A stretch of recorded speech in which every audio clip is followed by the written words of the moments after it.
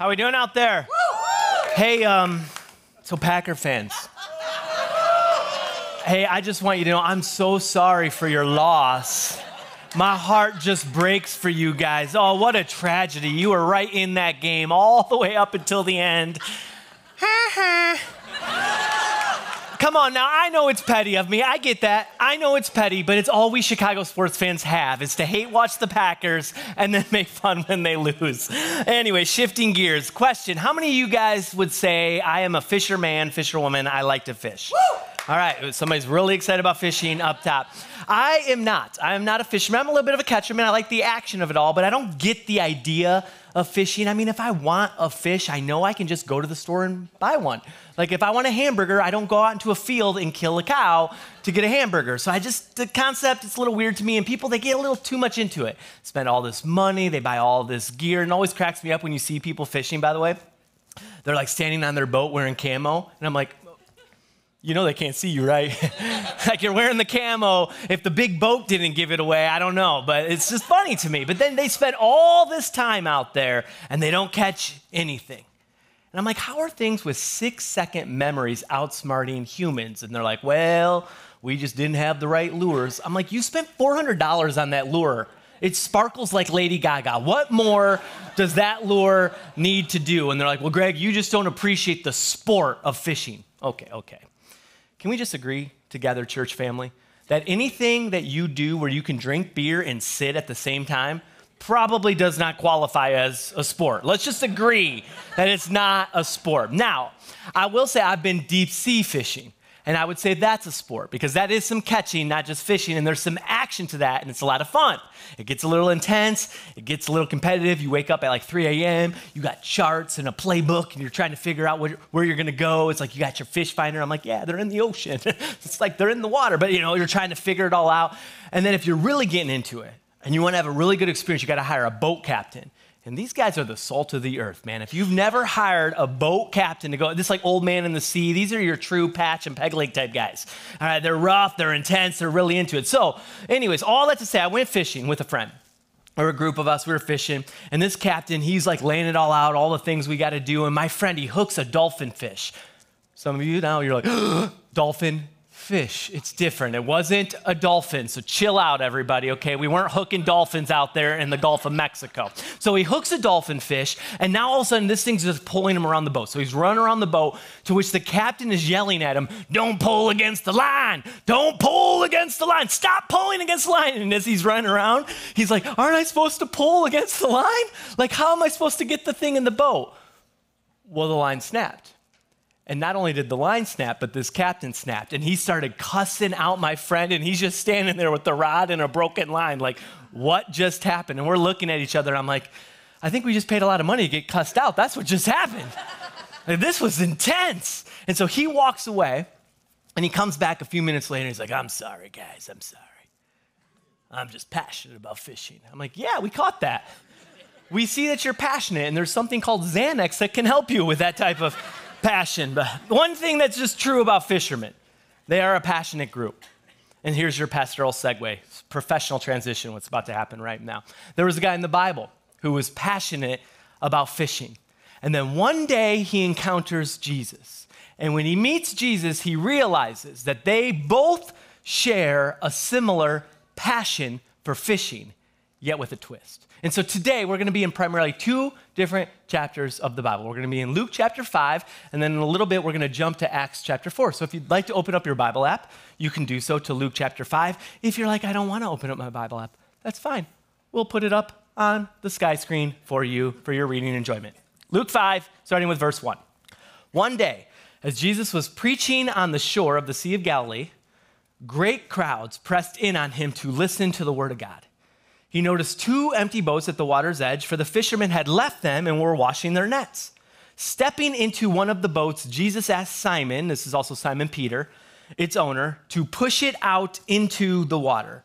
So he sat in the boat and taught the crowds from there. Let me pause really quick. This is early in Jesus' ministry.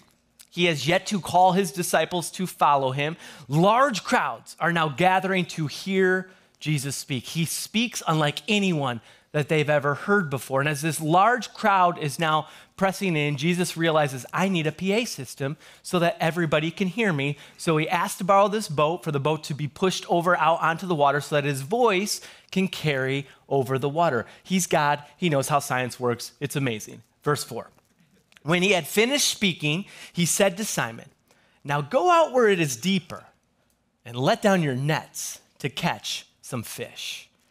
Now, I love, if you've never seen, and you heard me talk about this a little this last week, I love The Chosen. I think it's really good. It personifies some of these stories and helps bring them to life. Well, I love the way The Chosen captures what happens next. So take a look. Put that down for a catch. A little farther out. I don't have a quarrel with you, teacher. We've been doing this all night. Nothing.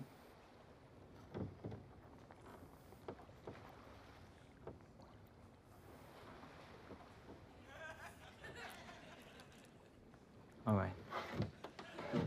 At your word.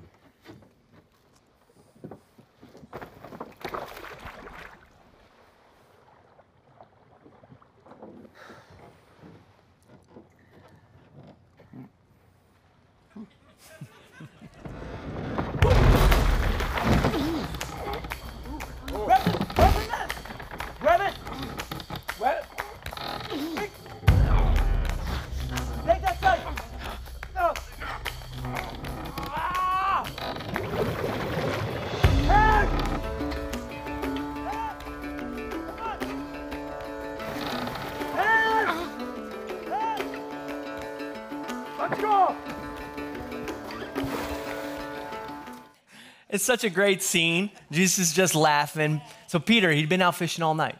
He's tired. All of a sudden, he gets this free sermon. He listens to the sermon. The guy says, cast the net on the other side of the boat. They have that awkward stare off. And then he does it. It's like, And then all these fish come. It's like, Peter, maybe you should have had some camo on so the fish couldn't have seen you.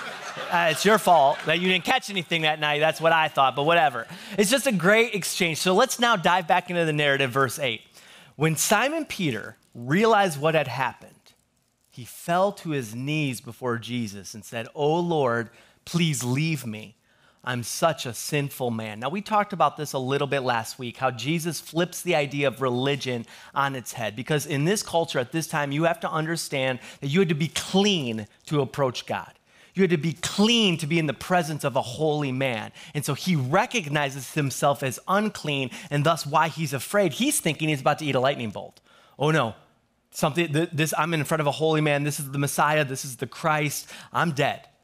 But what religion does, and so once again, what we talked about last week, is it makes us think that when we're at our worst, when we recognize something sinful about ourselves or something we don't like, that God wants to run away from us. But what Jesus shows us is that even on our worst day, that God runs to you. And so God knew we could never be clean on our own. This is why he sent Jesus. And Jesus came with a personal mission statement. We see in Luke chapter 19, he came to seek and save that which was lost. Well, this is Peter. He's lost. This is you. This is me. He comes to seek and save the lost. And why? Because Jesus is passionate about fishing for people. He is passionate about the one. He is passionate about going after those who are far from God. And then when the lost are found, he does something. He gives his mission to them, and he hopes that we now share his passion for fishing. So look at verse 10. Jesus replied to Simon, "Don't be afraid. From now on, you'll be fishing for people." And as soon as they landed, they left everything and followed Jesus. So he's all amped up. He's all excited. It says right there in that moment, he decides to go all in. He's going to follow Jesus. He probably glosses over what this idea of fishing for people even looks like.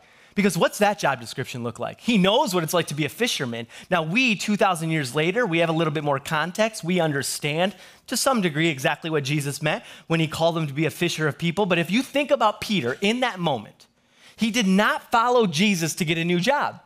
He didn't follow Jesus to get a job description.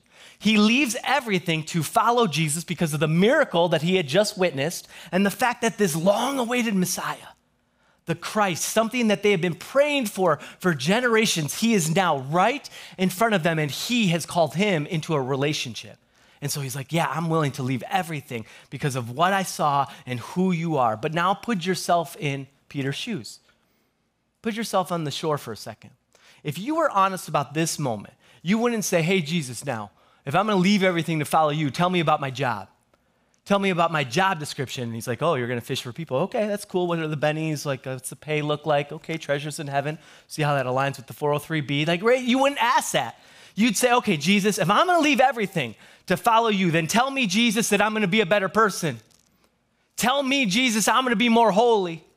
Tell me I'm going to be more disciplined. Tell me I'm going to have a better life. Tell me I'm going to be happy. Tell me I'm going to be whole. Tell me, Jesus, what is in this for me? Because that's what we sign up for, right, when we follow Jesus.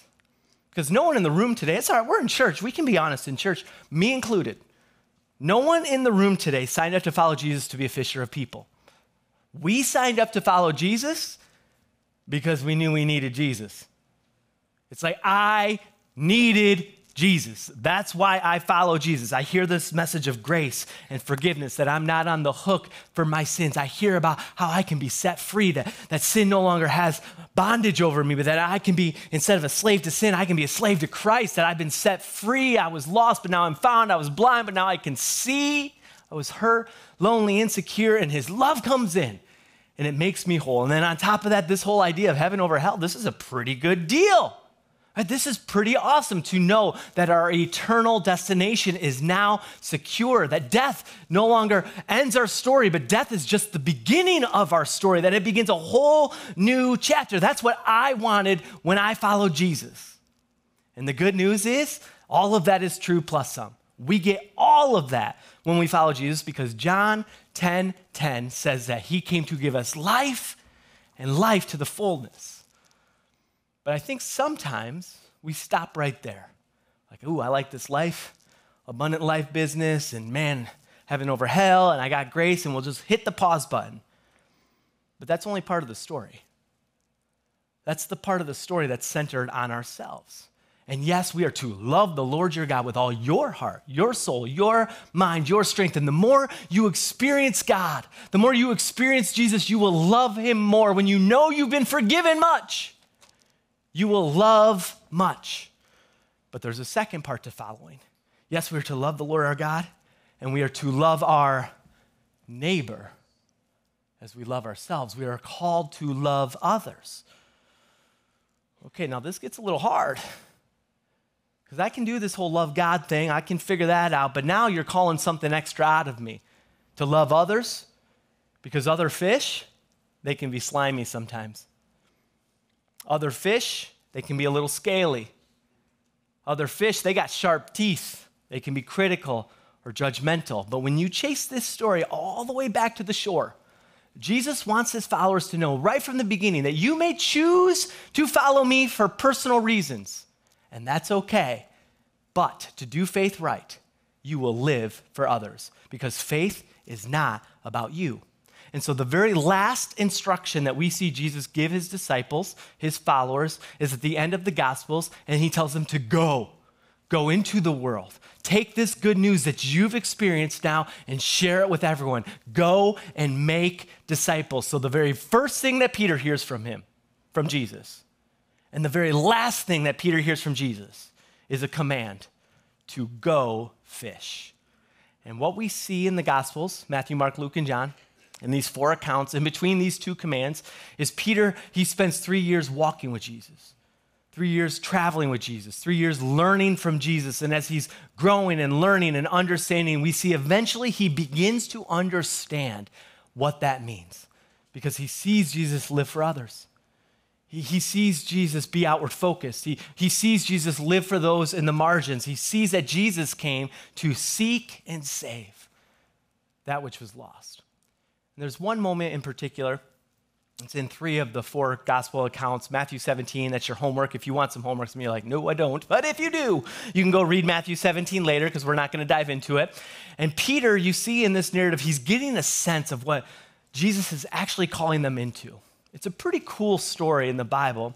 You see 3 guys. You see Peter, James, and John. This is kind of the inner sanctum, the inner circle of Jesus' disciples. And they go up on a mountainside with Jesus. And when they go up on this mountainside with Jesus, something holy happens.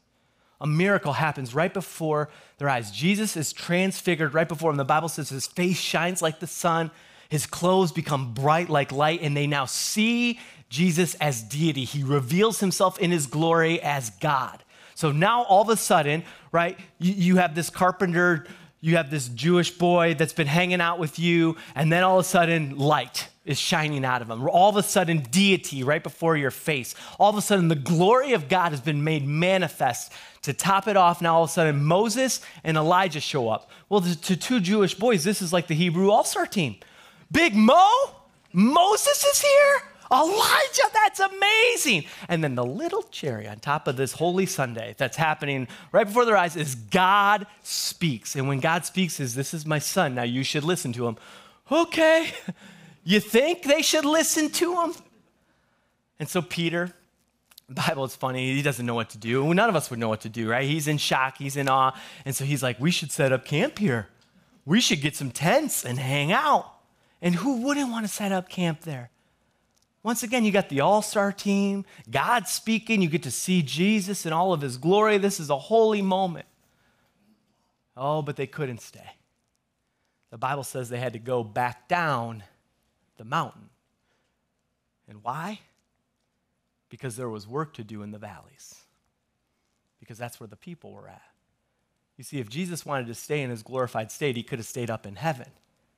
But he came down to get into the mess, to go into the valleys, to get into our story so that we would learn and understand who he is. And now you see that Peter's really starting to get it.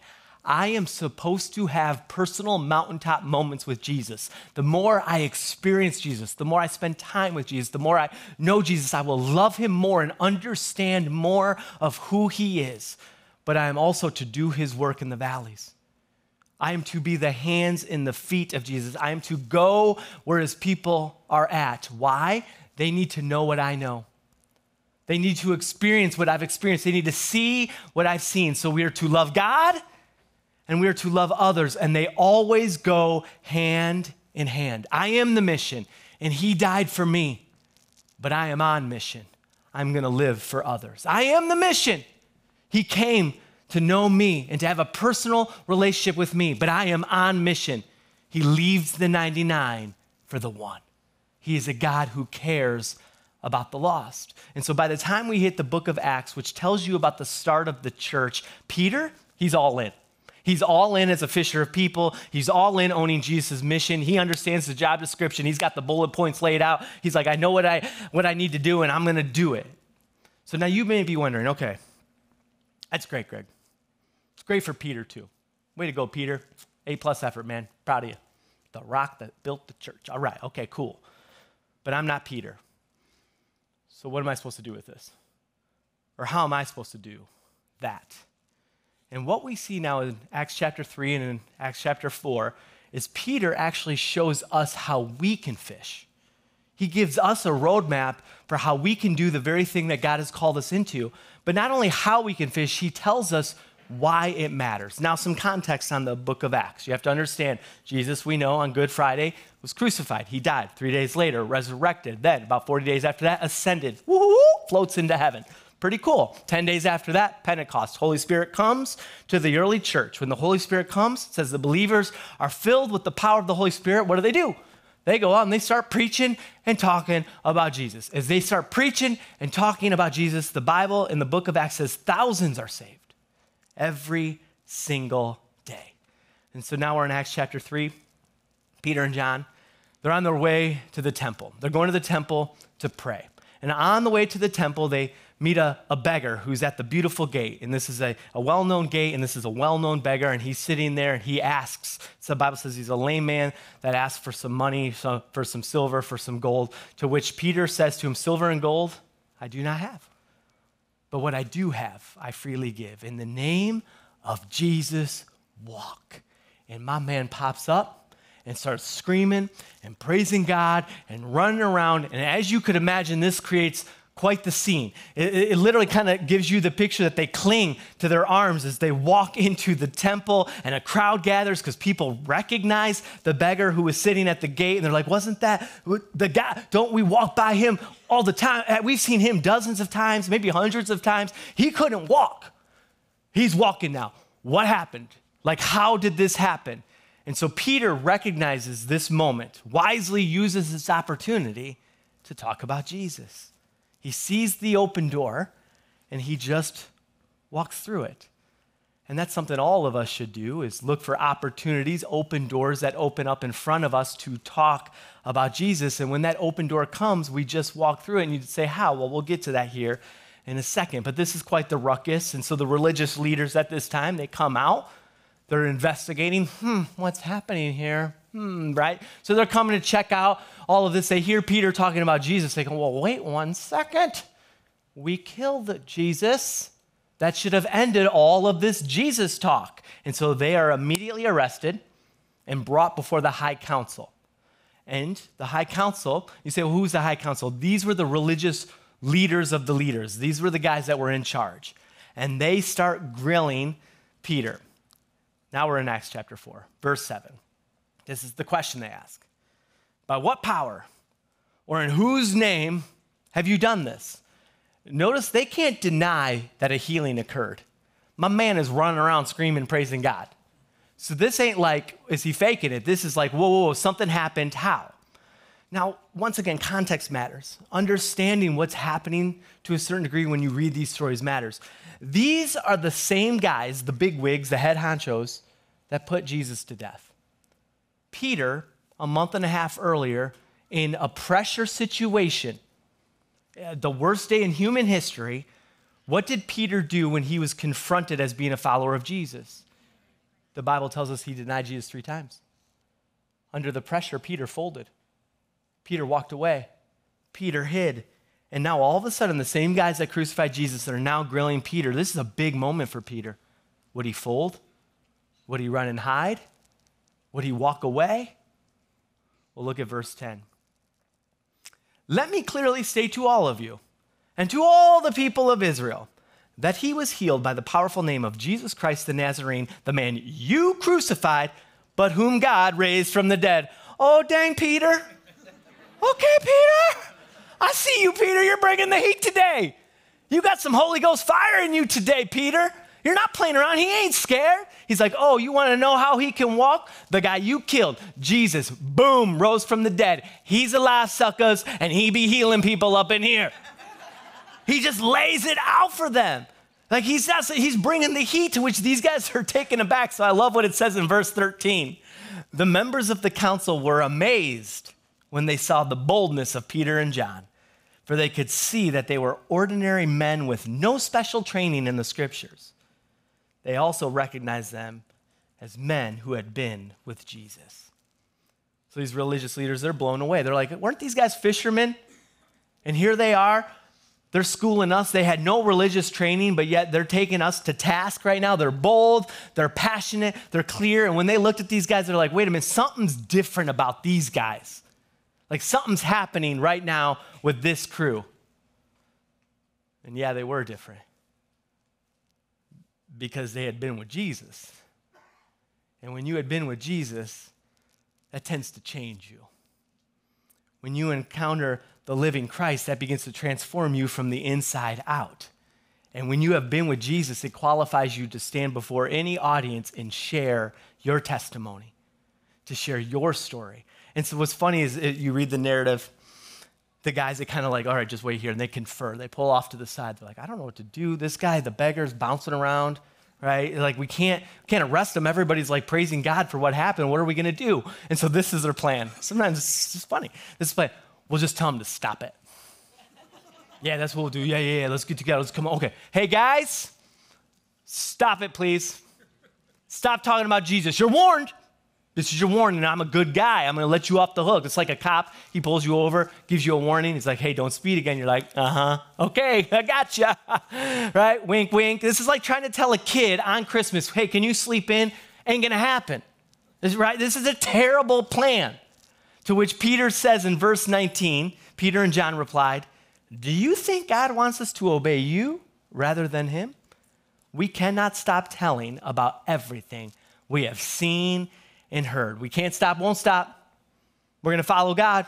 We're going to obey God. We can't stop talking about what we've seen and heard. And right here in this simple passage, Peter, he shows us how we are to fish. Now, it's simple, but just because it's simple doesn't mean it's always easy. And the first thing we have to know is that God is asking you to live on mission. God is asking you, not me, not the church, not your small group. He has called you to go into the world. He has given the Great Commission to you. You believe that God has asked you to live on mission, and then if you believe that, you obey God, which means that sometimes you will have to care way more about what God thinks than what someone else thinks. That's what that means. When a door opens, you can't be afraid to walk through it, to know that God maybe has opened that door. He has put you on mission. He has put you in that moment or in that opportunity for a reason. You are not on the hook for the outcome. That's not what he's told you to. You're not on the hook for how someone receives or responds to what you have to say. You are on the hook to obey, to believe that you have been called to live on mission and then do what he's asked you to do. Now, there's a lot of people out there, Christians included, that believe this whole idea of fishing for people, evangelizing or telling others about Jesus. Well, that's weird and it could be offensive. You know what? Just let people believe whatever they want to believe and God will sort it out in the end. And if you are a Christ follower, I want you to know that's a cop-out. And we say that often because I think we're just scared to obey. But notice that Jesus told us to go. And if he told us to go, he didn't give us an out. He didn't give you a caveat. He said, go into the world, which means we have to do what he's called us to do. He didn't give us an option to not obey. And why did Jesus care if we go? Why does he want us to talk about it? And it's because Jesus is not intuitive. You say, Greg, I don't know what that means. Jesus is not a philosophy. Jesus is not an idea.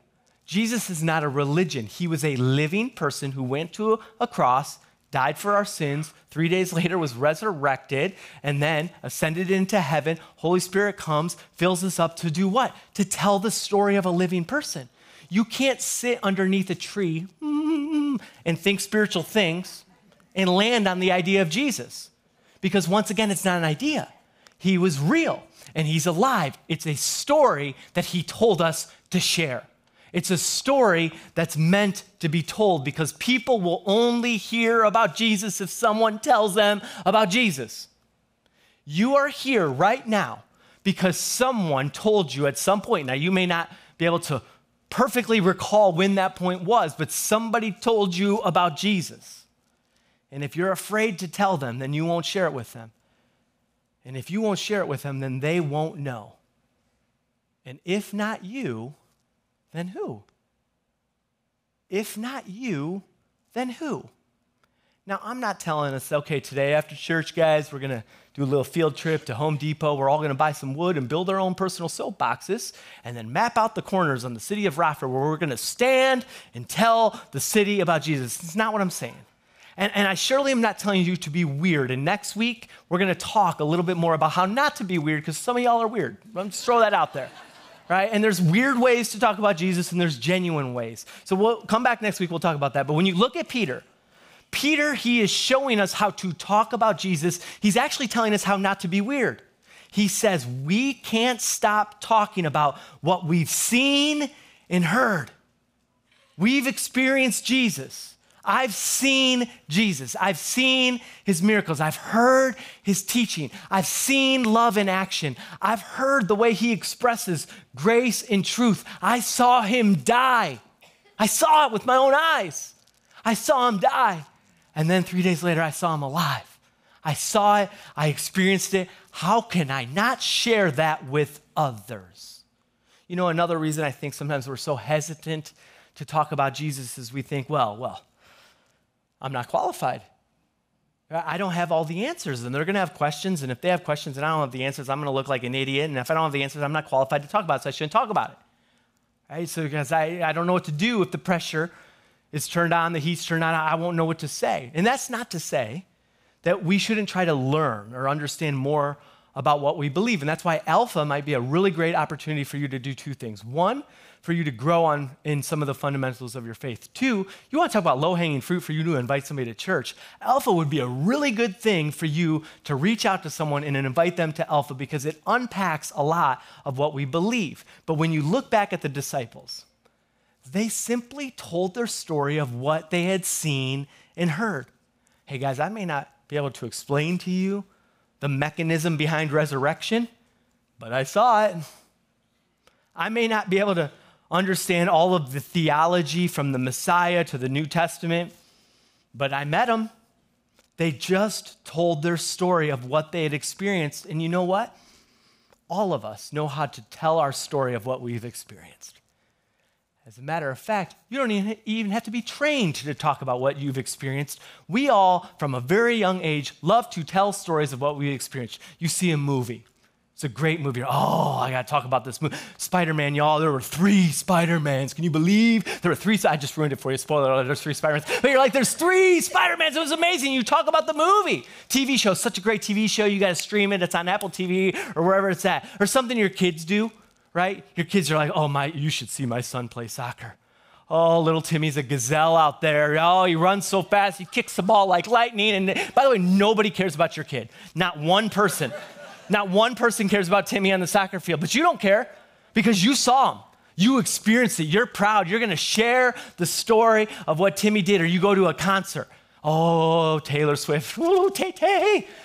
And you get all excited. You can tell people about the concert that you meet somebody famous. You're like, oh, they were so nice.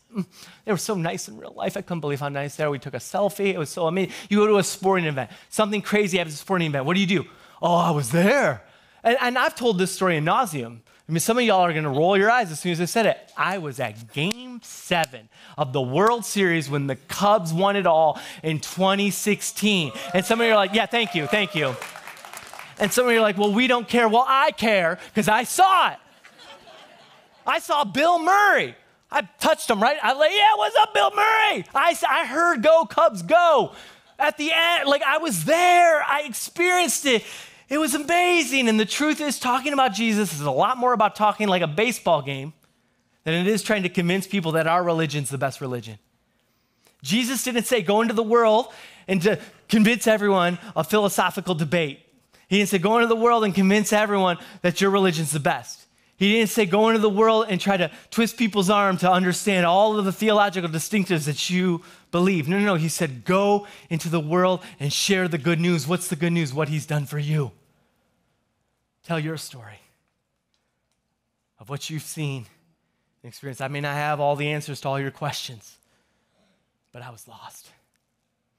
And now I'm found. I can't fully explain it, but what he's done in my heart, how he set me free. In some ways, think of yourself as a film projector.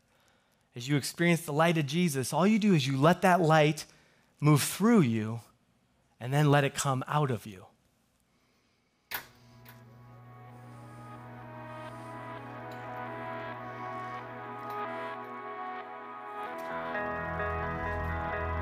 A film projector is a storyteller. It does this by taking a film reel that consists of thousands of images. Light is then passed through each frame, projecting an image onto a canvas. These images in sequence can tell us a powerful story of happiness, sadness, or even humor. Our lives in many ways are like a film projector.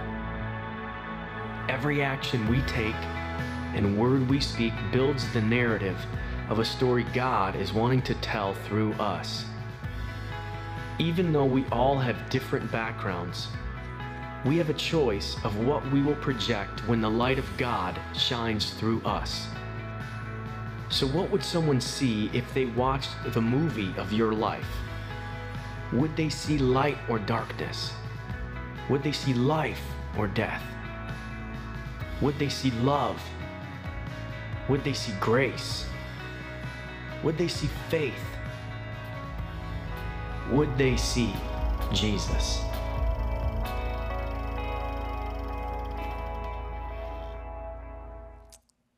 You know, if you follow Jesus, That's a great question to ask. When someone sees me, would they see Jesus? Am I letting his light into my life? And am I letting that light shine out of my life? It's not about being perfect. It's about following the perfect one. But all of this begs one more question. Well, why?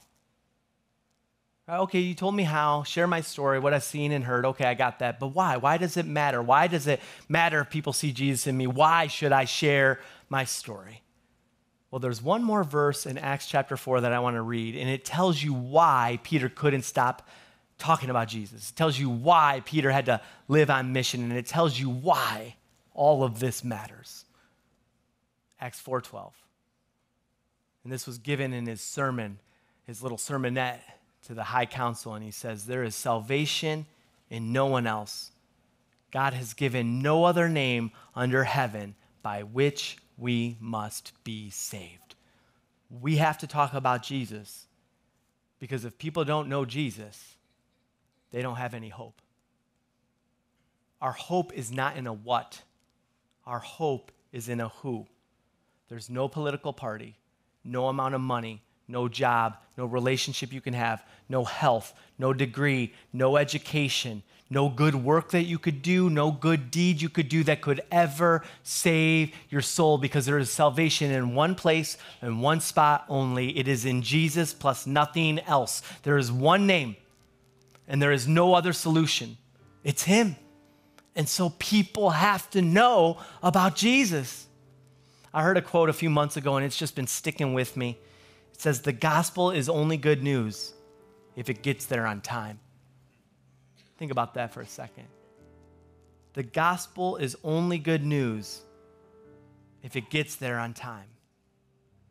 I mean, do you believe that the good news can change someone's life? That all around us there are lost and hurting people, and another day that they go without Jesus is another day of pain, another day of loneliness, another day of regret, and that they don't need hope in life tomorrow, they need hope in life now? Like now, they don't need to wait till tomorrow. They need the good news today, that another day that goes by could be a day of pain or tragedy in their story, but if they have hope and they have Jesus, Jesus can help carry them through. Do you believe that people need the good news now? Not to mention, we aren't promised tomorrow. Jesus said that I am the way, the truth, and the life.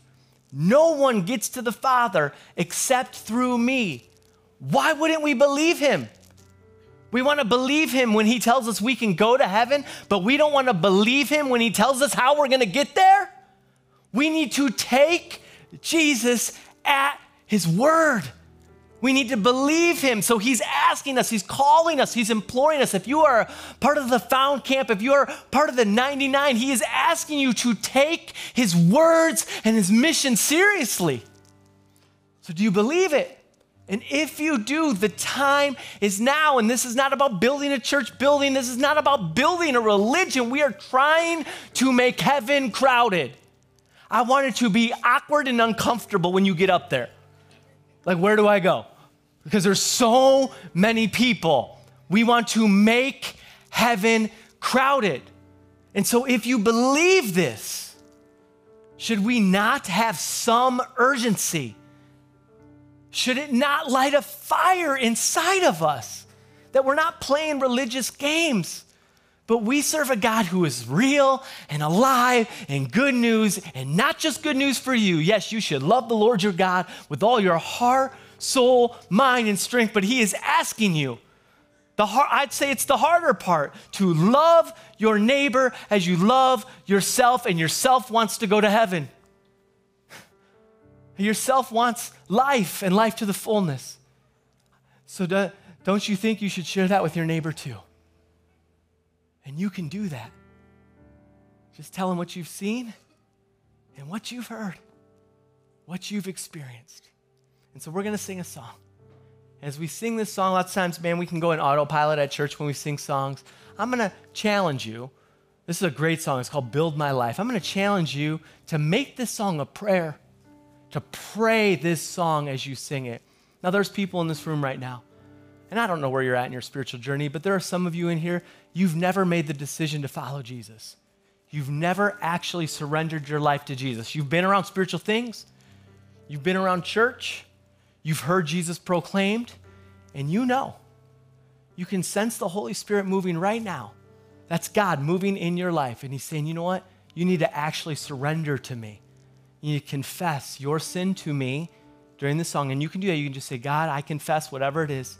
And then invite him in to be Lord of your life. Receive that good news. Receive life and life to the fullness. Go from the lost camp to the found camp. And then let him put you on mission to realize that you now have the answer, the thing that everybody is looking for. Let me pray for us. Heavenly Father, I'm so grateful that Jesus came. He could have stayed up in glory, could have stayed in his glorified form, could have stayed as deity, but he wanted to be deity here with us in the valleys. Man, we don't ever want to lose sight of the fact that you came to be with us because you cared so much about the lost. Help us remember. Help us remember that we were all lost once. Help us remember what you've done for us, how you saved us, how you set us free. Let that good news resonate deep within our souls and our spirits. And then as that good news burns in us, give us a holy passion and desire to begin to figure out and learn how to share that with others. And if there are people in this room right now that don't know you, I pray right now in the name of Jesus, they have the boldness and the courage to say, I surrender. I'm tired of running. I know you're not going to quit chasing me, so I'm tired of running. And they surrender their life to you. They will call on you, and we know that everyone who calls on the name of the Lord shall be saved. In the name of Jesus, I pray. Amen.